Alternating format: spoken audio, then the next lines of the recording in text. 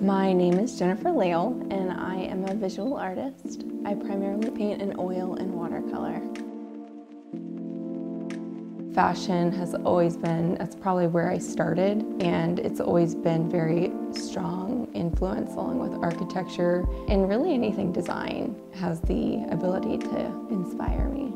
I feel like music is definitely something I feel very connected to and is always a part of my daily life and has a lot of emotional pull for me. I always have music on when I'm creating. It allows me to fluidly work through a composition that I'm thinking about. Classical music is always a great source for me. Sia, Lady Gaga, Sam Smith, it's one of my favorites. And I could name a bunch of very recognizable names too that inspire me.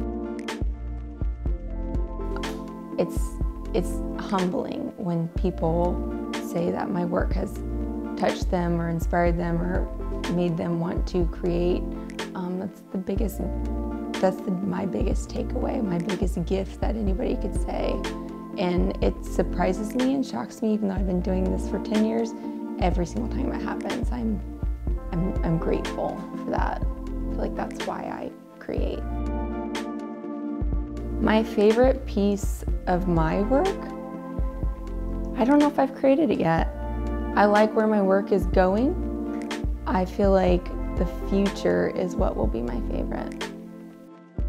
I guess what the impact I would like to have is to help others and other creatives feel like they have a place and that they are accepted, that they have a voice, no matter what it is, that we're all in this journey together. Art has the ability to influence society, I believe, like nothing else. First I feel like I'd have to describe what a successful art piece is, and that is when it nods to the past, acknowledges the present, but is looking towards the future. It has the ability to be a sounding board or the narrative for our current state. Art has the power to open up a conversation and start a dialogue between people and humans that maybe would have never happened. And the fact that it can really break down barriers and open perspectives that might have not been there before is the power of art. And that's why I believe that no matter what your form is of art, no matter what your medium is, that is your calling to use it to help unite us all. I have mentors here in Jacksonville that have really helped push me in the direction that I want to go in. And for that, I am so forever grateful to have those people that have been a part of my art journey in Jacksonville. I would want other abstract artists to feel like they have a standing ground here. I feel like for years I've kind of created in silence or kind of quiet and sent my work elsewhere.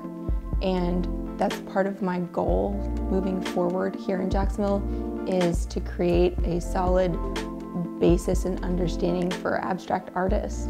So they do feel like, yes, Jacksonville gets me and understands me and people will collect my work here. Something that I've struggled with the feeling of, and I want other abstract artists to feel that they fit. Feel free to follow me on my Instagram. That's where I keep most of my current works flowing. I have a website as well, jenniferlail.com, and I'm always happy and open and willing to talk about anything that you may want to talk about. So just reach out to me. I'm friendly, I promise. Should I redo that?